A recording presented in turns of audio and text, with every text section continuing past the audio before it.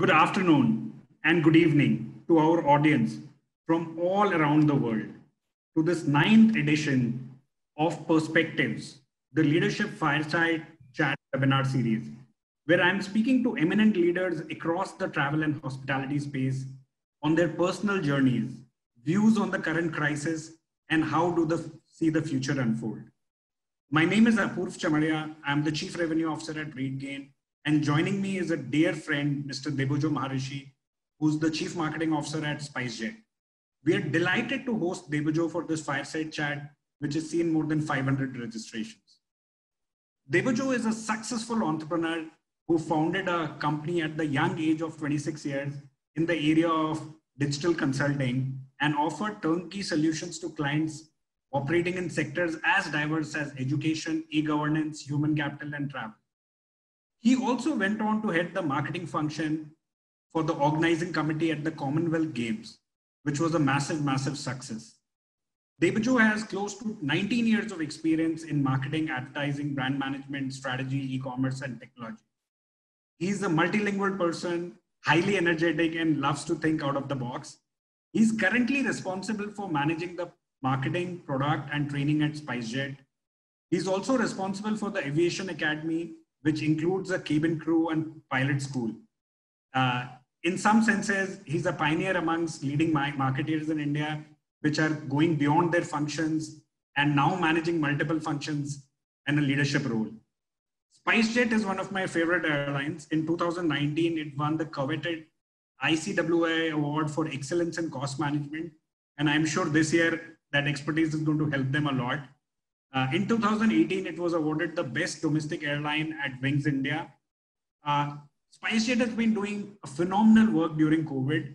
It's operated more than 25 flights under the Vande Bharat mission and helped bring back more than 4,500 Indians stranded in UAE, Saudi Arabia, and Oman.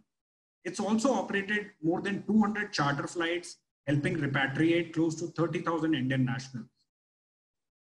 It's phenomenal, it's pivoted, and it's doing a lot of interesting work on cargo, which is helping India stay connected and essential goods made available across India. So Debojo, firstly, a very, very warm welcome to you on behalf of RateGain and the larger travel and hospitality community. Thank you so much for taking out time and being on the Fireside Chat. Thank you, Apurv, and thank you for the wonderful introduction. Delighted to be part of this wonderful conversation with you. So let's get the Fireside Chat started now. So you are no stranger to rebuilding trust from the ground up in the face of crisis at SpiceJet. I know before we went live, we were talking about the whole entrepreneurial DNA of SpiceJet, and constantly you are at the forefront of innovation, never giving up, finding a way in what is by any means a very, very tough sector to operate in. So from forced grounding of flights, you were actually the world's top airline stock 2 years ago. What role does marketing play in an airline like this? And what learnings can you share for many aspiring marketers who are on the call? We have been, I personally feel that I've been fortunate enough to be a part of this journey. SpiceJet, unfortunately, was almost shut for a day in December 2016. 16 December 2015. And that's when Ajay Singh immediately infused some cash and took over the airline. And let me tell you, he did this without even going through the proper due diligence process. The due diligence process was happening, the airline collapsed. So if an airline, collapses, it's very difficult to, revive it from that position. So, he took over immediately, infused some cash, which was required. 16th December, I remember he took over. We were there, part of the team in Jan. So Jan onwards, one of the biggest challenges for us was, regaining the customer confidence. It was December, peak holiday period, and we had ruined, holidays of thousands of people. Lessors took our fleet. A significant portion of our fleet was not there. So what it meant was many such flights were cancelled. There were other challenges also. The government forced us to stop our future bookings. Our future bookings were not there, which meant further impact on our cash flow. At that point of time, for the first 3-4 months, our only aim was to survive and to see how we can, how we can look beyond that phase. There were, I remember, the first, our commercial team did extremely well at that point of time. From March onwards, I remember from April 2016, we were the airline with highest load in the country. Our occupancy factor stood at 88.8% at that point of time. In May 2015, it was 90% plus, and from there on, for record, we have never gone beyond 90% till February 2000, till pre-COVID days. So, and it still is a world record in the history of aviation. Similarly, our engineering teams, our ops team, they did extremely well. Our online, our occupancy factor was great, but our on-time performance also stood from where we were. We were last. We were probably the 5th airline in terms of chart, but in 5 months we became the best airline in terms of on-time performance also. And on-time performance was something where our competitor had a significant positioning for the longest period of time. So replacing them was a big achievement for us. And kudos to the engineering and the operations team. They worked hard. The flight ops team, everybody for that matter worked hard. And after the first few months, of course, as I said, it was all about survival. I must admit the entire leadership team, under the able guidance of Ajay Singh, did well to pass that phase. From marketing perspective, we started utilizing our digital tools from there on. The strategy was, to reach the audience that we intended to with the right messaging around the brand being back and without spending much. We went ahead with conventional CPC models, which ensured us billions of impressions without spending much. Our budgets were small at that point of time. We did hard negotiations. We had to make some compromise, but we made sure that we kept changing the creatives frequently so that impressions were served. And for just a minimal cost, we could achieve billions of impressions, and that helped us. We were at least seen across the board, be it on desktop, on your mobile. Those impressions were served. We did use a little bit of dynamic search ads. We did use retargeting in both display and search. After about 4 to 5 months, we took a chance and started releasing big format jacket ads. That was a big gamble. Print costs much. There was a huge investment that went on. We did, your jackets in Times of India, in Hindustan Times, in Hindu, in almost in every nooks and parts of the country. And that gave, consumers and customers a lot of, not only consumers and our customers, but our partners, our channel partners, our distributors. That gave a lot of confidence to those guys also that, look, it seems that they are back. So with that, we communicate, and there was something to communicate about. Our team gave us a lot to communicate about. We communicated about, our on-time performance. We communicated being India's favorite airline with highest occupancy. And of course, the new commercial, whatever the commercial teams wanted, the new routes, the sales, they were communicated well. So that is how, I think from March onwards, we started working on those campaigns after 3 to 4 months. And then we moved on to print. And then slowly, we started acting on almost each and every channel that was possible. It's amazing. I remember those full page ads, jacket ads, which you spoke about. It was such a bold statement that time. And it just showed that this airline is so vibrant. It's here to stay. It's doing well. And I think it led to a lot of people trying SpiceJet for the first time that time and really, really positioned you as a market leader. So you've been a seasoned marketeer, from doing Commonwealth Games, which was marketing at a different level, and in almost one way positioning the nation as a nation which can really do world-class events, to actually running SpiceJet. How have you seen marketing evolve, and what do you think are the top 3 trends or new initiatives which marketers should be aware of and experiment with? Apurv, I believe the essentials, I've been saying this, the essentials of marketing has always remained same what it used to be. You've got to know your customer well. You have to target your audience well. You have to understand your prospects, and your measurements must be in place. We have been speaking about measurements a lot these days, but these measurements were always there. Even for print, people used to measure how their print ads were doing. And of course, your creative team and your creative strategy will bring a lot of value to you. What has changed right now is how you communicate, or probably how you disseminate your communication and how you measure it. That has changed a lot. And I believe, three things you have asked, I would say, one, your data and audience management, and will create significant competitive advantage for everybody. Be anybody, any of these organizations which invest heavily on their communications, data and audience management will create significant advantage for them.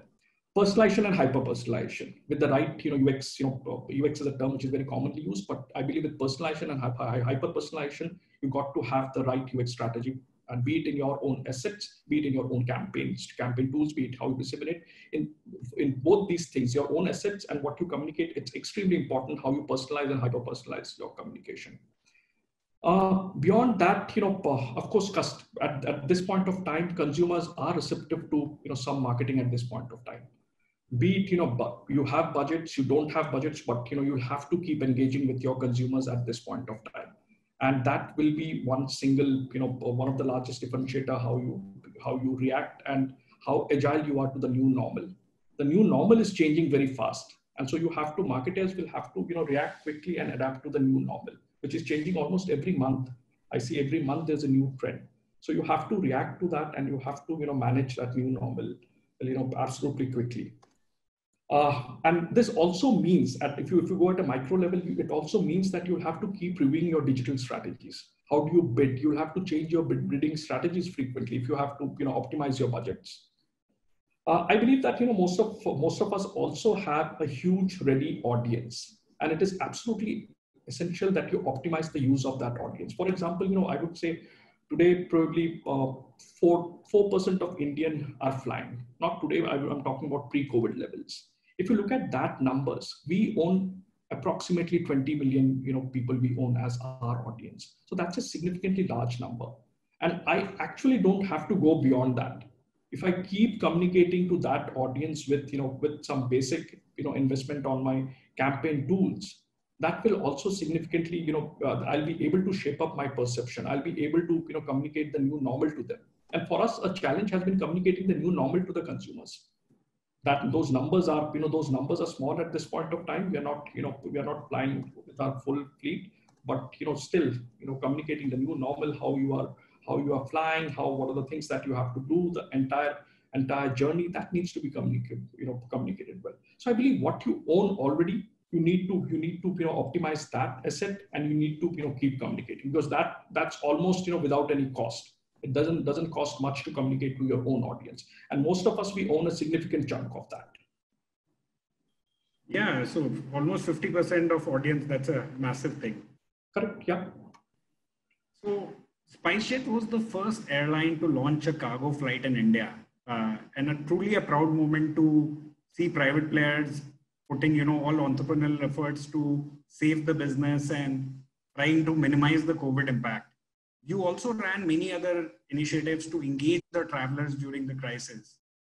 So would love to get your insights on when did you first realize that a big COVID crisis is unfolding, and what were some of the early thoughts which came into your mind, and what was your response as a marketer to the crisis? This cargo business was the entire conceptualization of this business happened much before. It couldn't have happened in a month or 2 months period. We have a dedicated fleet of freighters, the Boeing 737 freighters, and of course our team, our engineering team, the ops team, the business team, they reacted very quickly to the situation. Today, SpiceJet is India's #1 air cargo service provider. We have a mixed fleet. We have a mixed fleet of freighters, which means that we have, of course, we started with the Boeing 737, 700 and 800 freighters, which had a payload of close to 20 tons, and now we have the smaller Q400 aircraft, which have a payload of around 7 tons. So what it does is that it has helped us in creating a hub and spoke model for our cargo business. You'll see that a lot of smaller cities, they have a huge demand for cargo. Let's say, cities of Northeast, they have a lot of demand. People do interact with me, but that I have pineapples in Tripura, I have fruits, I have oranges in Arunachal Pradesh, but I don't have that kind of volume. I don't have 20 tons to give you. 2-3 of us can give you probably 7 tons. And that is where these, we are calling them little jumbos. So so that is where these aircraft are coming very handy. So we are trying to create a hub and spoke model. This is just aircraft into freighters. The Q400 into freighters will be doing more. We see a huge potential and huge demand for this, and we are in the process of converting them into freighters. Since lockdown itself, we have, if I'm not mistaken, our cargo team has added close to 30 international destinations, and these are starting from East Europe to Africa to East Asia to your Far East China. So they have created a significant network for our cargo operations, which will be immensely beneficial in the days to come. We call this arm as Spice Express. This is the dedicated arm of SpiceJet's, SpiceJet's cargo business. And since day one, I'll tell you, there was a demand to carry one PPE suit. So the teams just carried one PPE suit from Delhi to Coimbatore. So that, there's just one suit of 500 grams, of less than 500 grams, which went in that aircraft from Delhi to Coimbatore so that production of those suits could start. And today, let me tell you, that's the hub. Coimbatore and south of India is hub. India is self-reliant in terms of PPE, in terms of PPE, production. We, a lot of these PPE kits were earlier imported from eastern countries, but now it has completely stopped. India is far more than self-reliant in this business. And I remember, and it's, we try and do our bit in terms of whatever we can. I remember in mid-May, we had a request, we had a call from one of our NGO partners to deliver life-saving cancer drugs across the country, not only in one destination, but in multiple locations. So our teams reacted quickly, and they not only delivered it to the airports, they made sure that, because we have a door-to-door arm, our cargo business, there are two sets of business. One is air-to-air, the other one is door-to-door. So they ensured that those life-saving drugs reached to the door where it was required. So in multiple locations across the country, those drugs were delivered without any charges. It was absolutely free of cost, which a service which we offered. And during this time, the other important fact is that what we ensured is that in our small way, what we ensured that the supplies could be, the supply chain should remain intact. The supply chain in terms of farmers could send their supplies from one city to other, from India to abroad. And of course, a lot of medical equipments were imported from other parts of the country to India, various cities of India, and then transferred from one place to other through these freighters. So these freighters have not only helped us, your sail through this period, they've also helped in their own bit, by keeping the supply channel intact.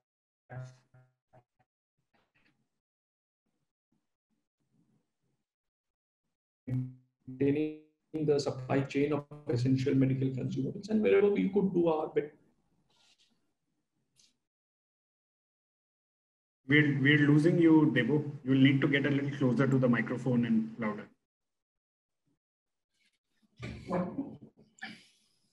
Yeah. So Debo, this is fantastic. I wanted to get your perspective on, so every country and every company discovered the extent of this crisis at a different time, because we are in the travel and hospitality business and we have a global footprint. Almost end Feb, we started seeing the impact because bookings were crashing in China, hotels were closing down. So when did SpiceJet understand how big is this crisis going to be? And what are the steps you took from a communications and marketing perspective to ensure business continuity and passenger confidence? It was, I think, from 15th March onwards, of course, the crisis was perceived, but from 15th March onwards, I think we felt that, this is unavoidable. So the country was moving towards a lockdown, the cases were increasing. So, from 15th March onwards, we felt that, this is inevitable and we'll have to go through it. The biggest challenge at that point of time in terms of communicating was how you communicate, what are the next, say a lot of people in fact had their bookings, a lot of people had their, plans. So how do you communicate to them that what is the next? So, so we had various plans for various sort of bookings. So that was, that was, probably that's what kept, us busy for most of the time during the first phase of lockdown. That how do you communicate to these people that how effectively, that how to rebook, how to use their credit, how can they successfully use it. So that's what I think, and we had to engage, and there was a call overflow. So we had to, we quickly came up with a bot. We named her Pepper. So so that bot was mostly utilized for COVID related information. So I think mostly it was, managing that crisis. That's what kept us busy during that phase. So, a lot of airlines have had to rethink about routes and operations. So how have the operational routes where SpiceJet is flying changed from pre-COVID times to now? Maybe you've done something about your network strategy on Bharat, which is tier 2 and tier 3, as more and more people try to travel there or from there, versus India, which is tier 1, which still continues to be unabated COVID hotspot. So have you moved your flights around? And of course, it was not only up to us, because there were a lot of restrictions. There were a lot of restrictions imposed by a lot of these state governments because of a lot of rules. In fact, the first 1 week was completely chaos. There was a plan which was again changed, which was again revisited. Then again a new plan was drafted because the government announced a certain policy.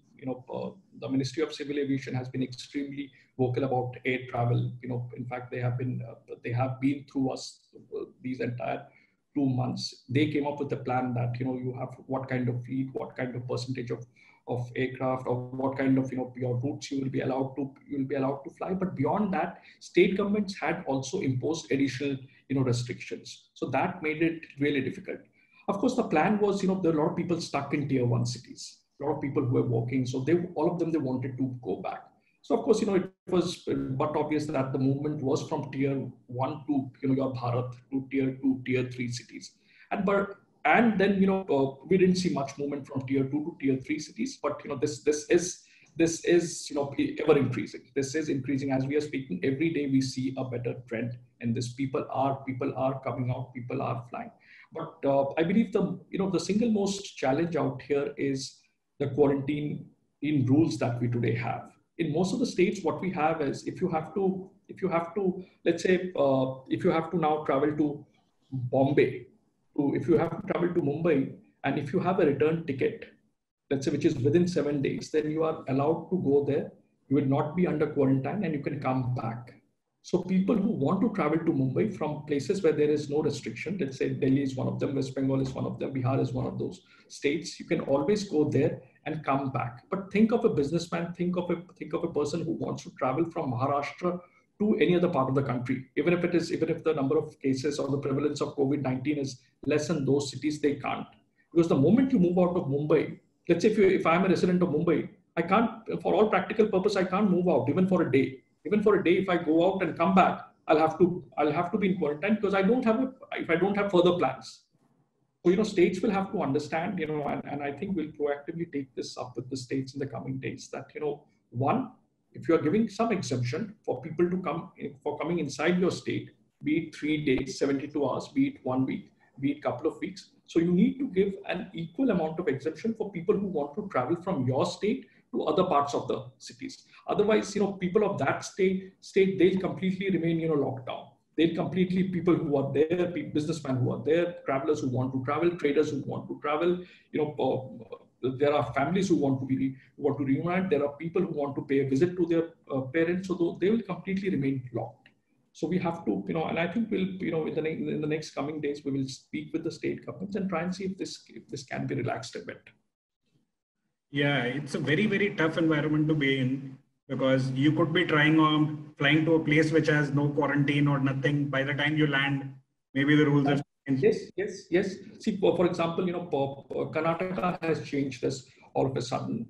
Now, let's say states like Orissa, now they have their policies that whether you are coming into Orissa or traveling out of Orissa, if it is a matter of 72 hours, no quarantine. So that's what all that we are asking for is that it should be uniform. It should be for both sides. If you go to Orissa, if you stay there for less than 3 days, you come back, there is no quarantine for you. Similarly, a citizen of that state, if he or she wants to travel outside Odisha and come back within 3 days, then there is no quarantine for them, be it home, be it institutional quarantine. So that's what should, and it should remain uniform for everybody. So Debojo, airlines is one of the few sectors where pricing is very specialized. Like in a normal FMCG company, it would work very closely with finance. Maybe in airlines also you guys do it. In a lot of our interactions which we are having with revenue managers and commercial heads in airlines, all of them are saying we need to reconfigure the way pricing is being done. One of the most critical components was reliance on historical data when deciding on a new route, new airport, or even thinking about pricing plans. Do you think this presents an opportunity for airlines to look at new demand indicators? It could be weather, it could be zip codes, and opening up this whole thing about ancillary pricing Wi-Fi separately, entertainment separately. Any thoughts there? See, I'll answer your first question. I'll take that first. India essentially is a very price-sensitive market, and and I think our commercial teams have done exceptionally well under the given circumstances in the last 4 or 5 years and stay ahead of the curve. I think we are way ahead in terms of our competitors, be it the occupancy numbers, the load factors, and be it the overall revenue, what we call as RASK in our terms. But being a very price sensitive your country and how this market operates, I don't think essentially that's going to change by a large. Your teams will still look at historical data while they want to look at new markets, while they decide on new routes. I think they'll still go back and check those historical numbers. But having said that, there is an opportunity at this point of time where the brand value will take some more significance, in terms of what what kind of services you provide, what kind of safety measures you have taken, how much prevalence is of the safety factors that you have inducted in the organization or in your aircraft. So those things might hold some prevalence because your studies, your data, a lot of these surveys have suggested that people do want to pay some. Well, still the significant number is still saying that no, they don't want to pay more. But there's a significant number, say around 50-60% of them are saying that. But still there's a significant number, 15-20%, which is saying that yes, I'm ready to pay 10%, 20%, 30%. Of course, some of them would be even willing to pay 100% more. So we do see that there could be that shift. Apu, if you can come back on your second bit. Apu, you are on mute, I guess. Yeah. Do you think my second bit was, globally airlines talk about being a digital airlines where one day ancillary might even be equal or higher than seat revenue, and pricing, Wi-Fi, entertainment, shopping, everything separately. And India is doing a little bit of ancillary pricing, but mostly related to seats.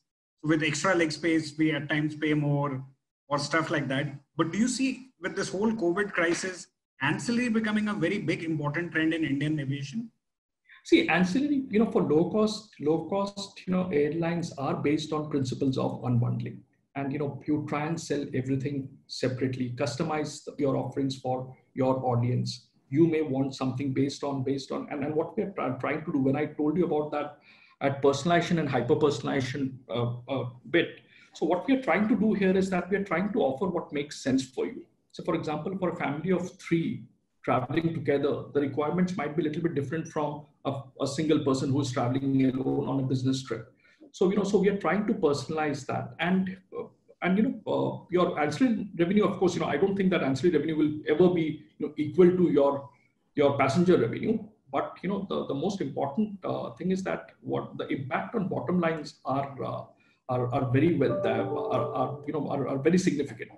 So the way ancillary revenue impacts your bottom line is considerable, and that needs to be managed well. Of course, a lot of ancillary has been impacted at this point of time.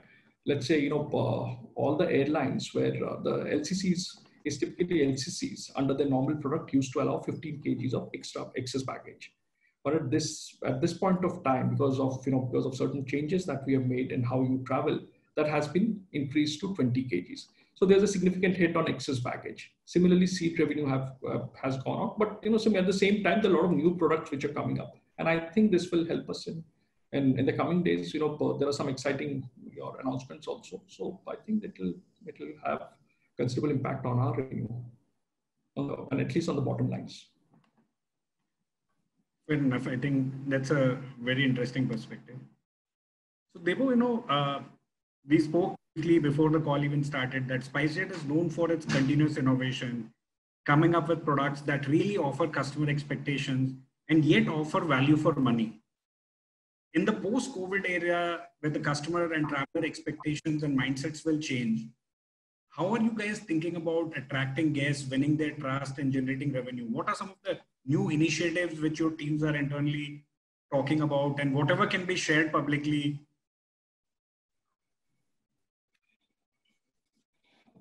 At this point of time, of course, there are some of the things that we try to make the entire experience much safer.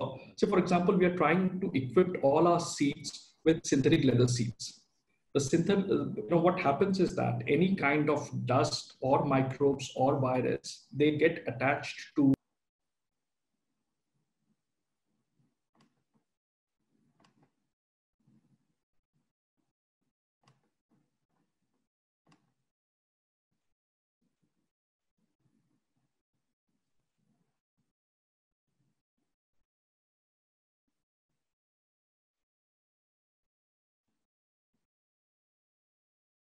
Debojo, can you hear us?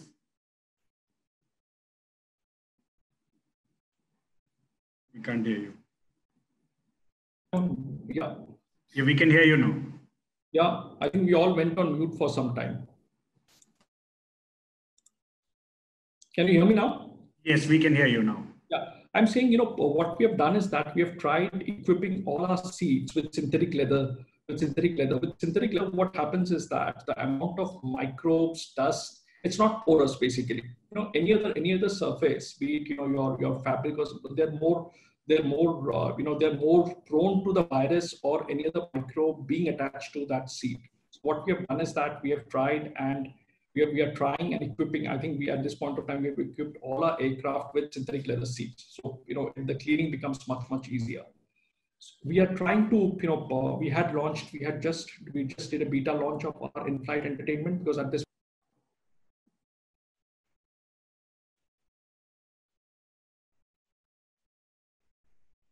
Okay,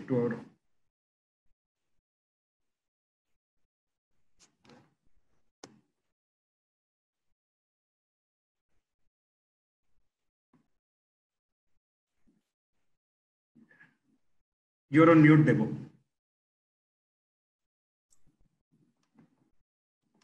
It's getting me on mute. Yeah, now it's fine. Now it's fine. Yeah, so that's a fantastic initiative, and I'm sure a lot of people would love to fly SpiceJet. That's very reassuring that the synthetic leather seats are easy to clean. And are there any other things which you're fundamentally changing, which make SpiceJet a more safer carrier to fly versus others? Apurv, it's a completely new journey, right? At this point of time. Now, one thing I would like to share, which has been there also earlier, but there's a huge miscommunication around the cabin air. People feel that cabin air is stale. The person who is on the first row is circulating the same, he's breathing the same air what probably somebody on 5th, 6th, or probably the 30th row is. It's a complete myth. The fact is that it's one of the most cleanest form of air that could be provided in any form of transportation. There are, and the airflow is from top, from your ceiling to bottom, and it's a gush which happens. So the airflow does not, even if you are sitting on the first row and somebody is sitting on the second row, you don't breathe the same air. the air drop happens from top to bottom. In bottom, you have HEPA filters. These HEPA filters are same which are there in world-class hospitals where 99.9% plus of the microbes get filtered out.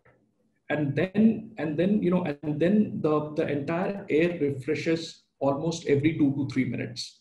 In an hour, the entire air circulation happens 20 to 30 minutes. So that's almost like every 2 to 3 minutes, there's a new breath of air, which is, you're circulated inside the cabin air. The entire travel, your entire journey is now almost contactless.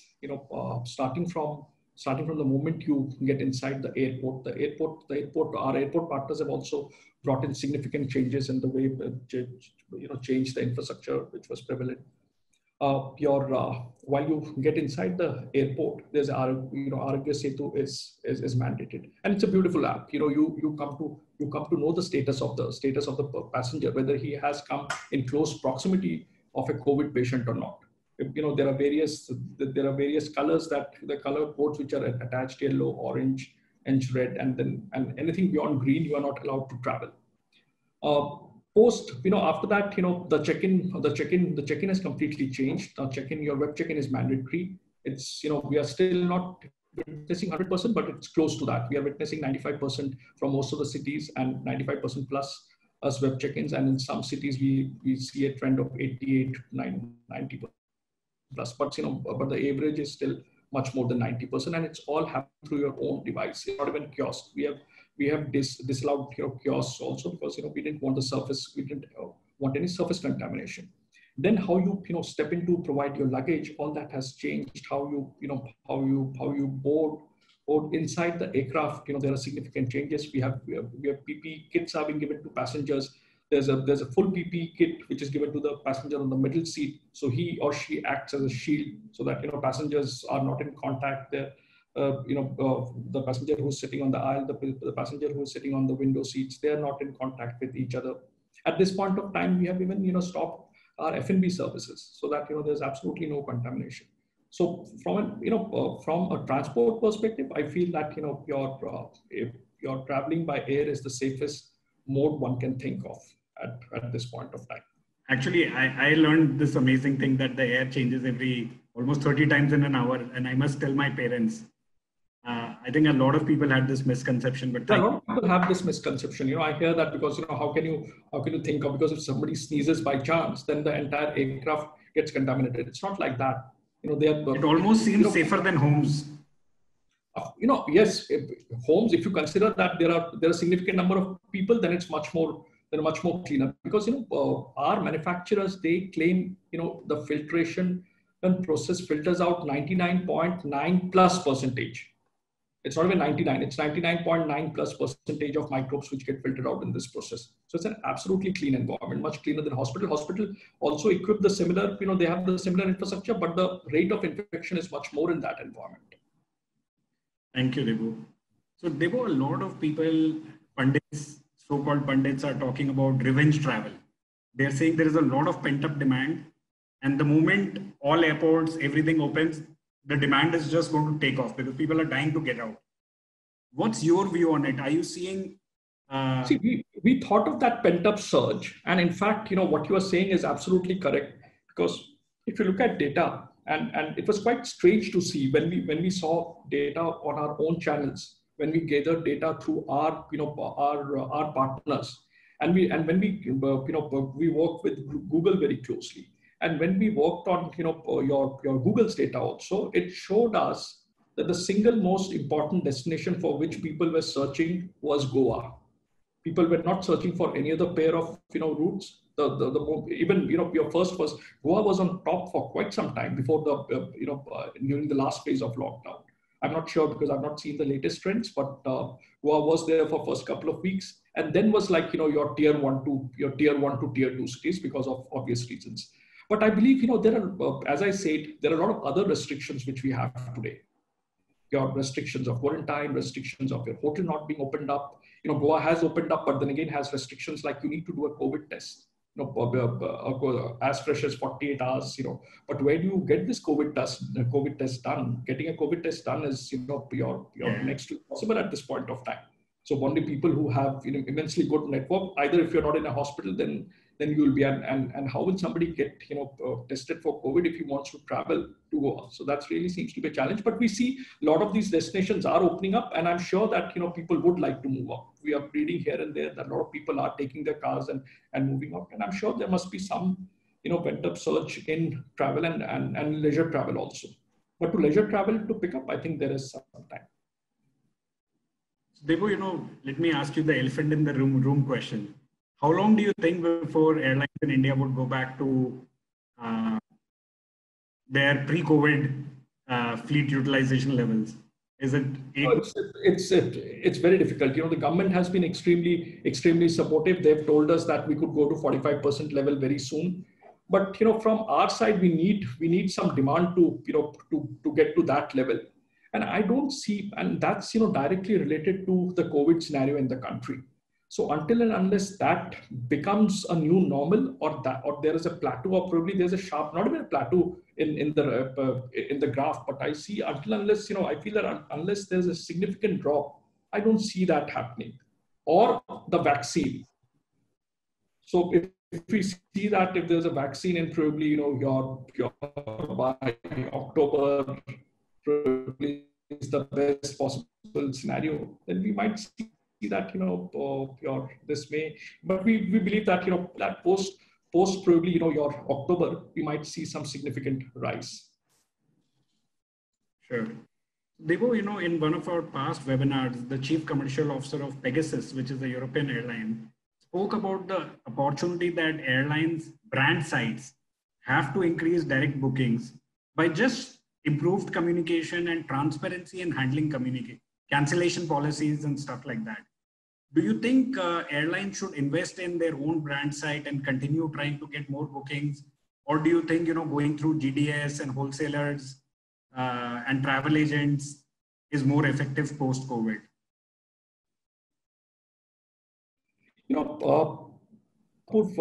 This has been, there's a significant shift in what has happened significantly. If you see the increase in numbers, there has been an increase in number. More and more people are coming to our website, our our PWA, our mobile app, and converting there. But as of now, in the Indian aviation sector, these assets serve more as servicing and for ancillary at this point of time, because our OTAs in terms of their overall objectives, OTA's overall objectives and our objectives differ. We cannot discount our tickets and sell them. We cannot come up with your crazy discounts and OTAs for that matter. They have been their overall structure, their overall pricing structure have helped them to gather more your conversions on their own sites than us. But what you see in West, it's completely different. It's just opposite.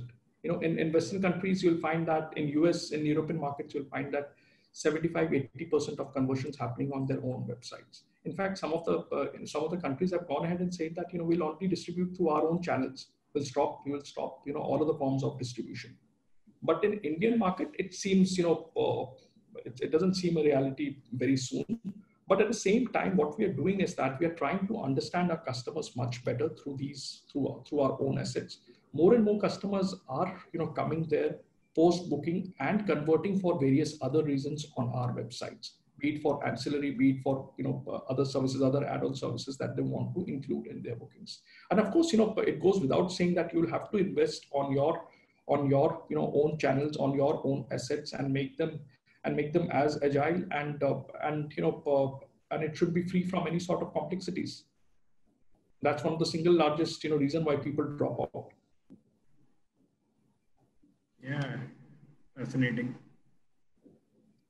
Debo, one of the things which happens usually during crisis is people always say that marketing is the first place where budgets are cut, and all CFOs say freeze spends, and it's a very defensive way of looking at life, because we also say that when you see a crisis, this is the time to gain market share, and COVID is a particular kind of crisis. So because ultimately capacity is a constraint, and there are a bunch of restrictions you work with. So as the CMO, what is your view on it? So is this the time to run brand building campaigns which reassure buyers and travelers that SpiceJet is the safest option, so that when recovery happens, you get the larger lion's share of demand? Or is this the time to lie low and just, protect your revenues and reduce your spend? So, Apurv, it's a little tricky situation. If I go back, what happened to us, before 5 years, as I was telling you, 16th December 2015, the first 3 months, the first 4 months, we were lying low. The first 3-4 months were all about survival. We couldn't think of anything else other than survival. We were doing tidbits, but we couldn't think of, massive campaigns.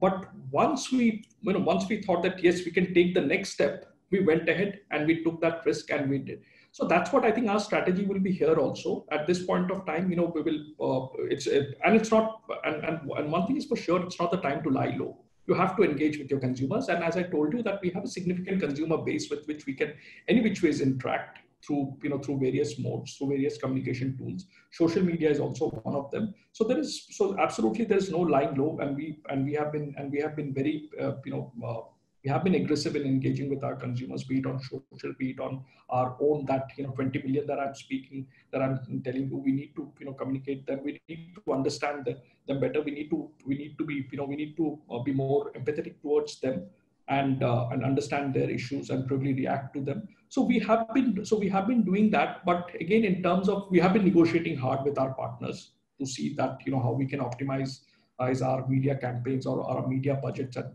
in the best possible way. And I think with little time we'll be a little bit more aggressive. Debo, I read somewhere that government has now regulated prices for OND pairs, just so that no airlines does a surge pricing. So is that still valid, or?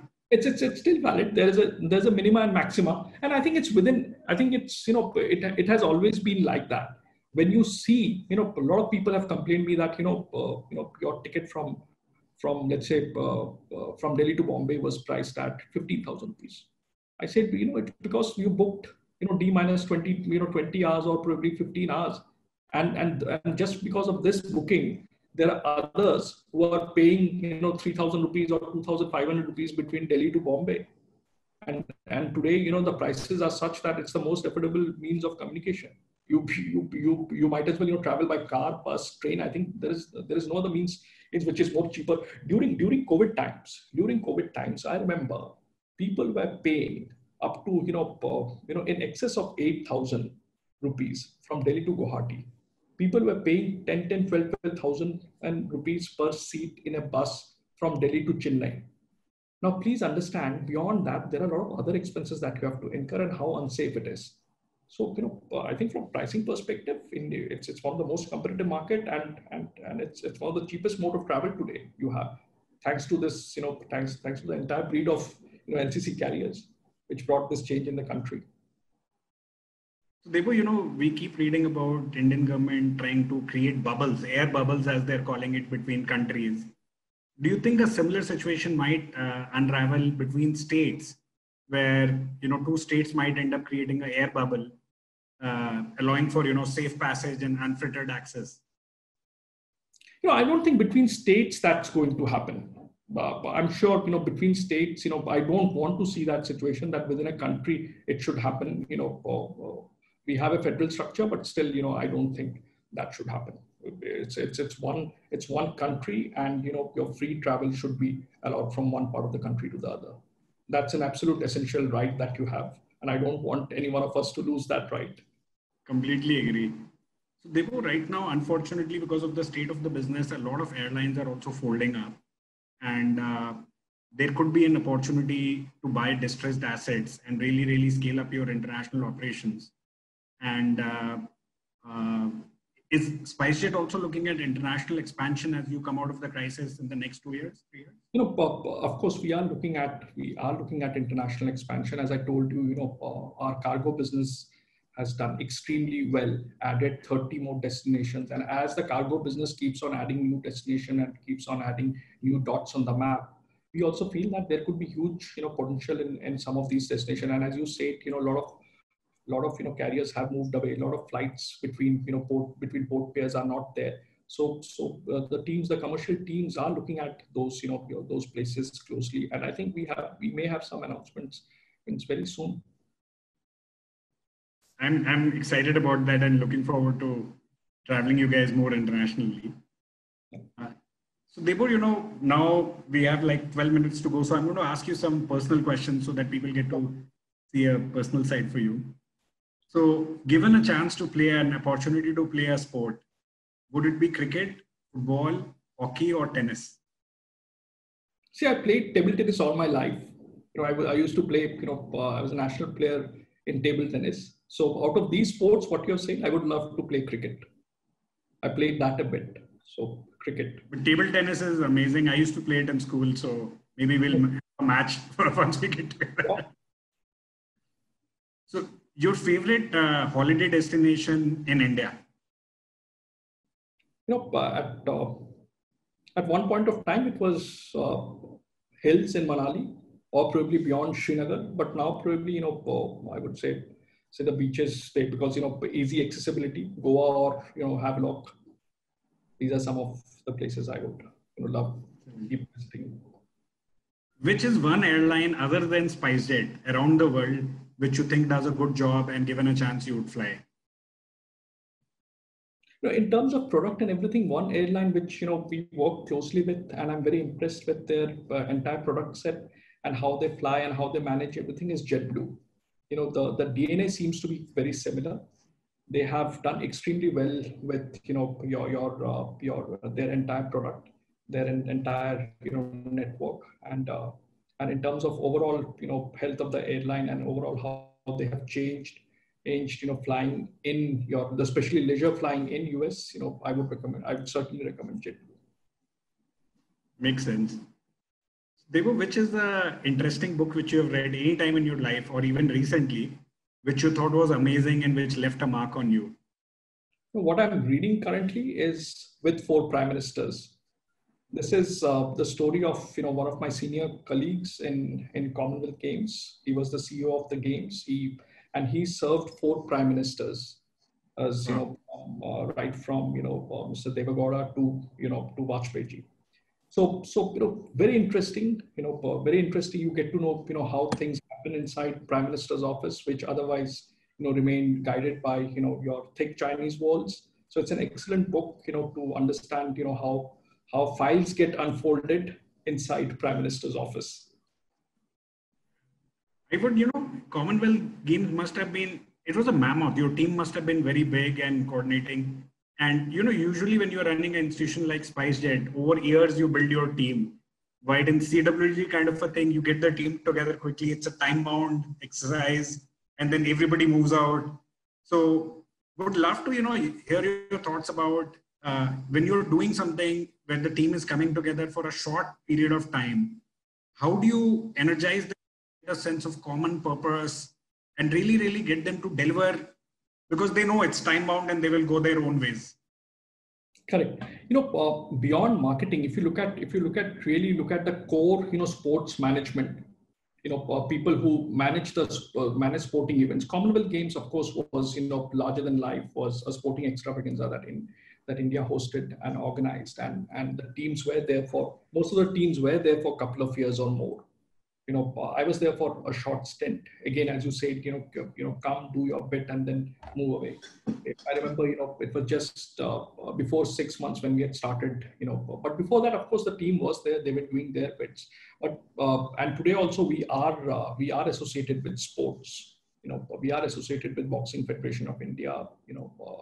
Our chairman is the president of Boxing Federation of India. I also play my role in that, so these, when we hosted 2 major championships in India. We did the Women's World Championship. We did the Youth Women's World Championship, one in Guwahati, one in Delhi. So these teams, I would say that, wherever we have to, otherwise, Boxing Federation of India, the team is a small team of 10 people. But when such team happens, people from various parts of the globe, they join us, and they join us for a short period. And these are set of people who keep on moving. When, India hosted your football world championship, the youth under 17 football world championship. Unfortunately, India couldn't, your host under 19 and the World Clubs Championship. That would have been, very wonderful. But these guys are, bunch of highly energetic guys. They move from one place to other. Say for example, at times they'll be part of the league, at times they'll be part of the soccer league, at times they'll be of the badminton league, because the essentials remain same. Of course, there are sports related, and sports specific your professionals also. But other than that, these people keep moving from one part of the country to another part, one part of the world to the other part, and keep doing their bit in, you're organizing these championships. And extremely energetic, bunch of people, extremely energetic. I know it. In my previous company, we were sponsoring Volvo Ocean Race and Manchester United, so we saw that same energy. And because there's no time, as you said, you got to work 24/7. You got to work at, or 10 p.m., 12, 4 a.m. Look at your venue, look at your field of play, how the arena looks like. If it's ready for the next day's match, one match has happened, the next one starts. So you have to again get things ready. It's a very, high energy, high adrenaline flow. Yeah, extremely. Debo, we're nearly out of time. So I wanted to ask you for one last question. We both are in the same industry, travel and hospitality, and our industry is going through a very, very tough time. Hotels are shut, car rentals are not doing that well. Lots of airlines are flying below capacity. The RASK factor is not very high, and a lot of jobs are impacted. So would you have a message of hope for everybody on the call on Facebook on how should they think about their career in travel and hospitality, and a note of optimism from you? No, of course, for travel, and because of this pandemic, one of the most hit industry is, your airline and hotels and the overall, TTH, travel, transport and hospitality industry. But, in every adversity, I would say that there lies an opportunity. And this is the period when you can equip yourself with new skills. You can learn a lot more. You can acquire, a lot of digital skills. This is the time to understand your customers, and especially for marketers. This is the right time and right opportunity to, understand customer behavior. This is the right time to understand your audience, because, the audience is, thinking very differently at this point of time. So you have to do a lot of research at this point of time, understand your consumers and use your time well.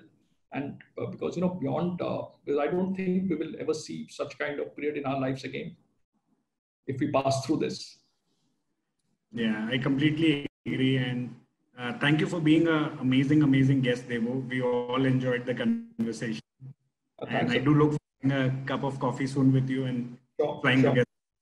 Sure. Thank you. And thank to you. all our audience around the globe, we are signing off now, but stay tuned in. The Fireside Chat is going to be back next week again with the exciting guests. Thank you and stay blessed. Thank you. Thanks.